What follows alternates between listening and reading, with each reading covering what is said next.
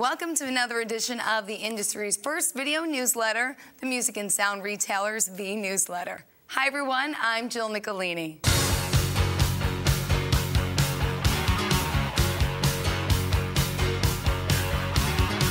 I hope everybody had a great Labor Day weekend, but now it's time to get back to business. Here, Joe. Oh, thanks, Max. Well, Max has some late-breaking news for us. This is pretty big. Marshall products will no longer be distributed by Korg as of October 1st. Now, according to Vnewsletter sources, Marshall felt there was a conflict of interest because Korg owns the Vox brand. Mitch Colby, Korg's USA Executive Vice President, said that everyone at our Melville headquarters is extremely proud of the job we've done to sell and support Marshall. Thanks again. All right, NAMM right now is taking a big new step toward easing congestion at its Winter NAMM show. On September 1st, the trade organization announced that it would provide Sunday-only yellow guest badges. NAMM said that the new badge, which will be seen for the first time at the January show, should lessen traffic on the first 3 days of the show and perk up traffic on the last day. 4-day yellow badges given often to guests of manufacturers will still be available for whomever manufacturer deems absolutely necessary. Harman International founder and chairman Emeritus Sidney Harman added a new title to his resume, owner of Newsweek magazine. The 91-year-old was one of several bidders for the magazine, which the Washington Post company had owned since 1961. The terms of the deal were not disclosed, but sources close to the negotiations said that Harman agreed to pay a small amount in cash and to assume tens of millions of dollars in financial obligations. The Post company will retain the pension assets and liabilities, as well as certain employee obligations arising prior to the sale. Seems like a far cry from the pro audio and consumer electronics giant, but not a surprise to those who know Uncle Sidney, the U.S. ambassador and consummate entrepreneur. And now some sad news to report. Cerwin-Vega founder Gene Cerwinski passed away last month. He founded the company way back in 1954 when he was an aerospace engineer. Cerwin-Vega CEO Timothy Dorwit released a statement saying, quote, Gene Cerwinski's passing is a great loss. His work inspired performers to be their best and gave music fans the tools they needed to get the most out of recorded music. He leaves a lasting legacy for all of us at Cerwin-Vega to live up to. Cerwinski was 83. The industry is also mourning Bob Beals. The former president of Evans Drumheads died last month, leaving behind his wife Shirley, 2 children, 3 grandchildren, and a brother. Beals purchased Chick Evans stock in Evans Products and became president of the company. His wife served as vice president and treasurer as well until the Beals family sold Evans to D'Addario in 1995. California-based Zone Music is looking into ways to reorganize its business, but don't worry, the Frequent Music and Sound Award winner is still open for business. Owner Frank Hayhurst said the store is, quote, looking for a model that works after online competition forced him to re-examine his business. Zone Music is one of the few musical instrument stores left in Sonoma County, and Hayhurst told the local newspaper that he hopes to make a decision on the store's future very soon. Industry veteran Troy Richardson has launched a new independent sales and marketing company. The Revolution Group represents several product lines on the West Coast, including Lackland basses, Hanson guitars, and the newly established Hollywood Guitars brand. Before this, Richardson was a national sales manager for Tornavas Music. Now, we told you about the 30th Stairway to Stardom show at Skips Music last month, but it's such a big event that we figured a few more details couldn't hurt. Among the many great highlights was a 7-year-old girl belting out Rolling Stones songs, and at the risk of editorializing, can I mention that she performed a great rendition of Satisfaction? Yeah, the second day of the event featured a golf tournament in which a virtual who's who of manufacturers participated.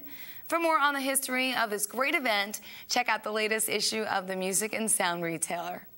Attention manufacturers, listen up. We know that you're watching, and Vnewsletter has some really exciting news. We are running a first ever contest called Show Us Your Tubes. Now here's how it works. We have asked manufacturers to submit what they feel is the best video they have produced and run on YouTube. We will run 2 of these videos on each Vnewsletter broadcast for the months of October, November, and December.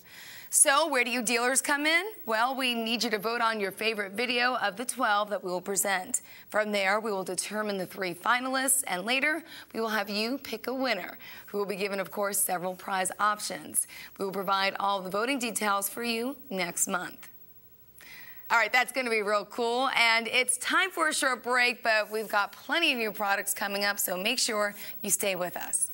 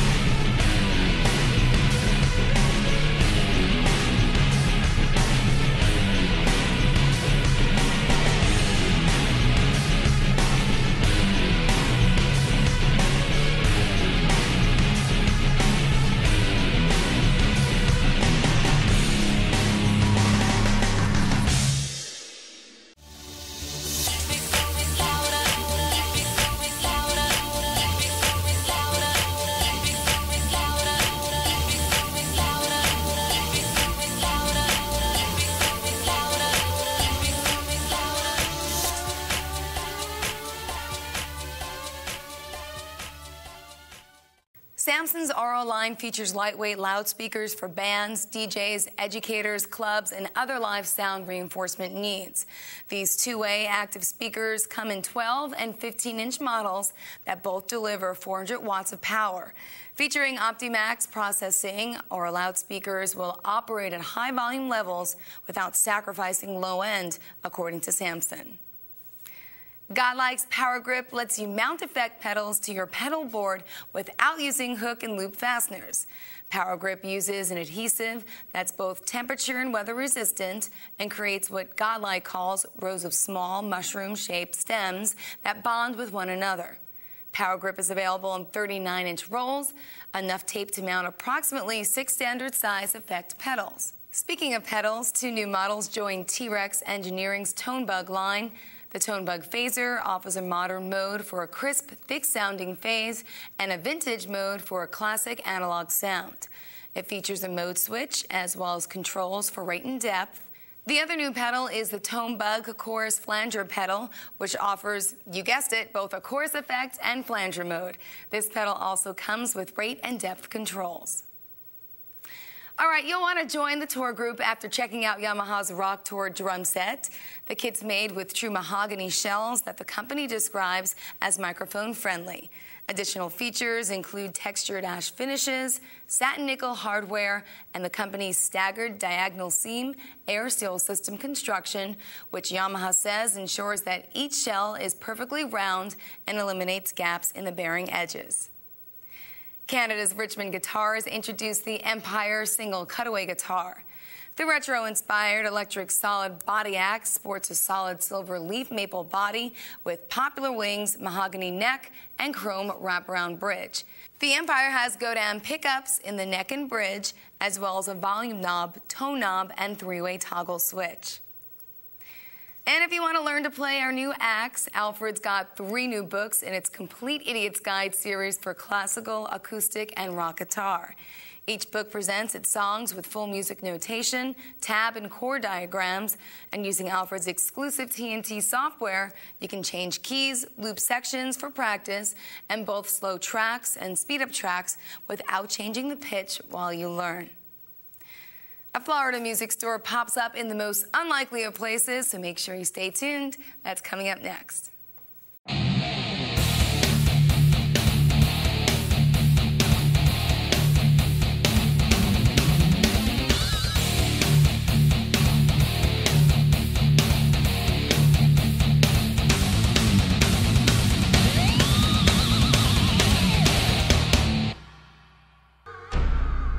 Ladies and gentlemen, this is the NAMM Show. The NAMM Show in Anaheim is the hub of innovation for music products, sound, technology, and lighting. Are you ready to boost the volume of your company's sales and invest in your company's future? For 4 days only, January 13th through 16th, we're taking it to 11. And you can too. The 2011 NAMM Show.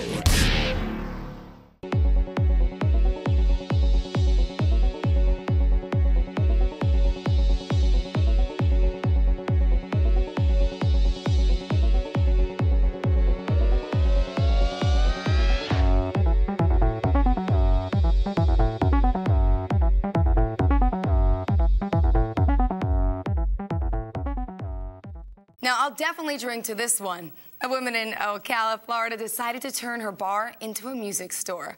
Teresa Vadney closed the Tin Cups Tavern on August 2nd and plans to reopen this month as Lillian's Music Store. It's not as big of a stretch as it sounds, since Vadney had run the previous Lillian's before it closed down. But still, sounds like she's taking someone's suggestion to play 12-bar blues a little seriously. Well, that's our show, and of course, don't forget to tell your friends and colleagues about us. They can sign up for free at msretailer.com/vnewsletter. Plus, you can see all past V-newsletters there as well. Also, they can sign up for free issues of the Music and Sound Retailer and other tested publications. We'll be back later in the month with even more news, products, and exclusive content that you won't find in any magazine. Again, I'm Jill Nicolini, and we all thank you for watching.